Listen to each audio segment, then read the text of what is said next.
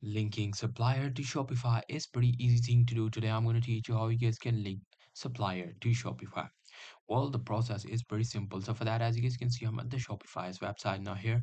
What you have to do is you simply have to click on this settings, and then in the settings, you have to scroll down. And this, after scrolling down, you simply have to click on apps and sales channels. Now there you go. You will easily be able to list suppliers right here. However, you can also use, third-party applications like AutoDS. So how can you do that? So for that, you have to go to your home page.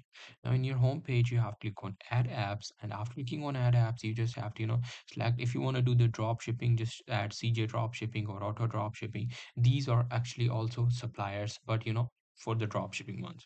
So you can use the third party applications as well. In order to explore more applications, just click on Shopify App Store, and it will give you the Shopify App Store where are different types of Shopify applications that you can merge with Shopify. So that's pretty much it. That's how you guys can do it. Hope you guys find this very helpful.